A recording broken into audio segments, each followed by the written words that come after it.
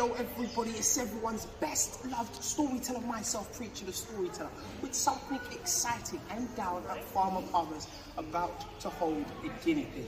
I have never held a guinea pig before in my life.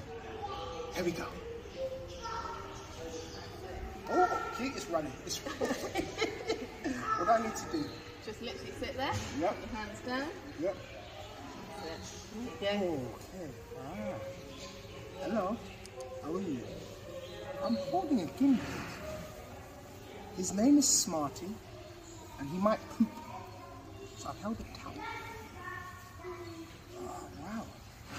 He's actually really soft. And he's very calm and not as scary as I thought he would be. He's licking my arm. That's all right. Yeah. My first time holding a guinea pig, and it's not gone too bad. Guinea pigs are friendly, they're lovely, and they're soft. And now I'm feeling a lot more relaxed. I was a bit scared.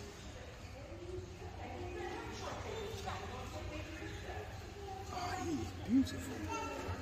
So that's me, Preacher the Storyteller, down at Farmer Palmer's, holding, well, stroking a guinea pig.